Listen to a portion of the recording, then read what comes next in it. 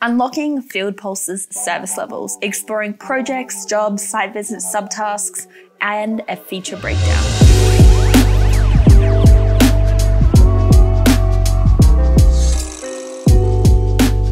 Hey there, I'm Saxon Want and welcome back to Want the FAQs. Today we're going to dive into the structure of FieldPulse and how it works for professionals like yourselves. FieldPulse serves various industries, each with unique work structures. Today I'm going to show you how you can efficiently manage your work regardless of your industry using our project, job, and site visit levels. So we're going to start off at our project level.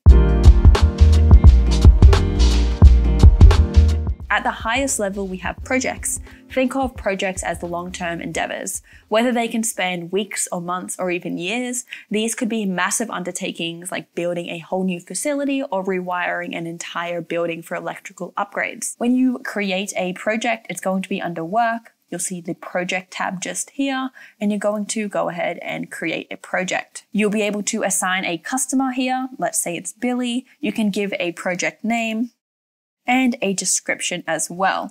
You're going to be able to select a customer's specific location. So if you are using our multi-location feature, you're going to be able to click into this field. You're going to see your customer's multiple locations, and you can search and select which one you want this project to be assigned to.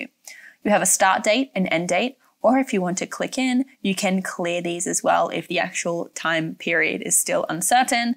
You can adjust the status, so we have the opportunity, an accepted, project, planning in progress, pending, completed, cancelled. So perhaps this one is in our planning stage. We do have a completion percentage, which you can manually drag, which will be automated in the future. We have notes, so you can add in any notes here for your project, any job notes as well. So these are going to paste into any jobs you create within this project, and I'll explain that in a little bit.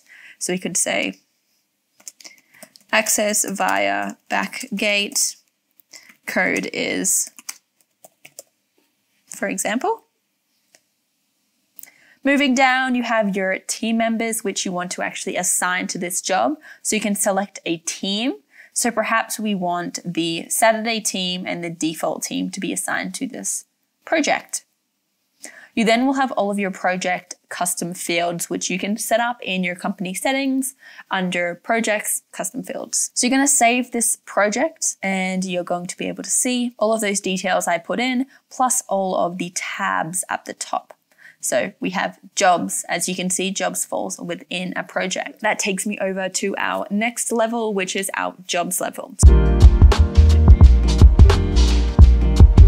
Underneath projects, within projects, we have jobs, but jobs can be a part of a project or standalone as well.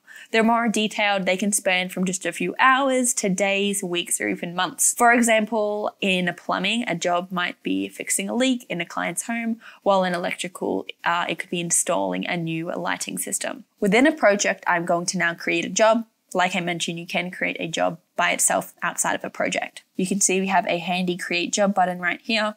We can click into that, and we can either just import a template if you have these set up, or fill out the job manually. So we can see it's going to pre-fill the customer here, the project, the job title, which you can always adjust, the location as well, and the contact, which you can adjust as well.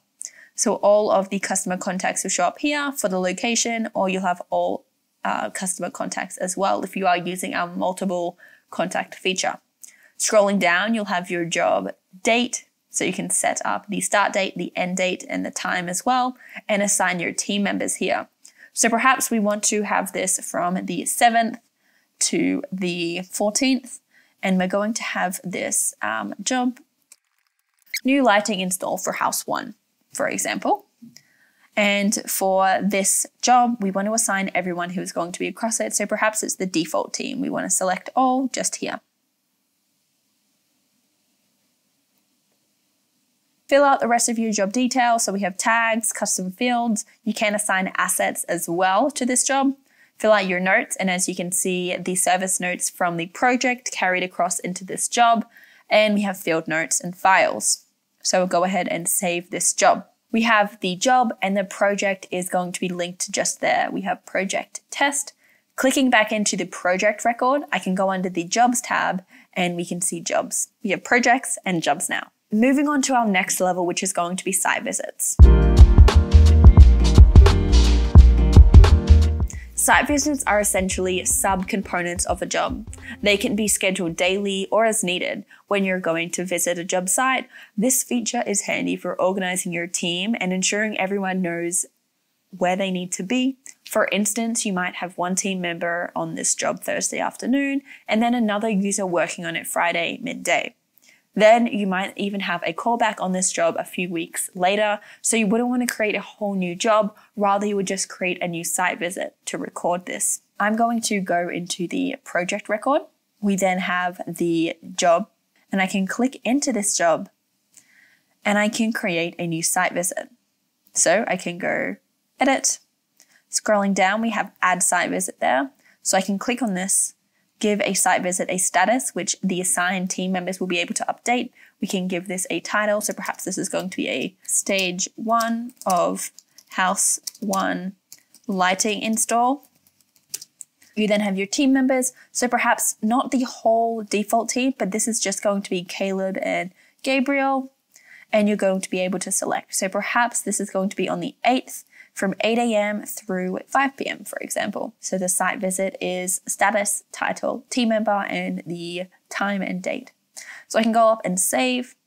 So we can now see we have a project, we have a job. Within that job, we now have an additional site visit, which you can see here, site visit 1. I wanted to touch on subtasks. So this is completely separate from a project, job, and site visit. It is a different feature which is found within a job record. Subtasks are like a checklist within your job record. They allow you to list important or required tasks that need to be completed within a job. Each task can be assigned to a specific team member, making it easy to track the progress and ensure nothing gets missed. Let's say we were on our new lighting install for house 1 and we want to have a list of checkpoints that need to be marked off to get this completed. What we want to do is navigate over to the Subtask tab.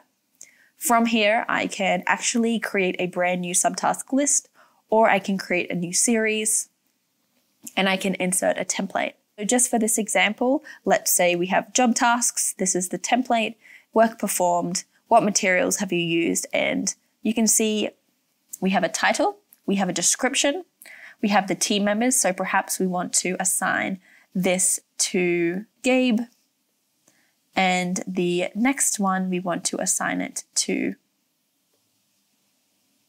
Dominic. We can also toggle it on so it is a required field, which means technicians will not be able to update the job status to completed until all of the required subtasks have been completed as well. So I'm going to go ahead and submit. And as you can see, within a job record, under the Subtask tab, we have our 2 subtasks here that are assigned to the team members. So whether you're managing a massive electrical project, a plumbing repair job, or a series of site visits, FieldPulse has you covered with its structure and features. Stay organized, efficient, and on top of your game with FieldPulse. If you found this video helpful, please give us a thumbs up and consider subscribing to our channel for more FieldPulse tips and tricks. Don't forget to hit that notification bell so you never miss an update. And if you have any questions or need further assistance, feel free to connect with us on TikTok, Instagram, Facebook, or right here on YouTube. Leave your questions in the comments and we'll be more than happy to help you out. Thanks for tuning in, and until next time, I'm Saxon, and now you've got the facts. See ya.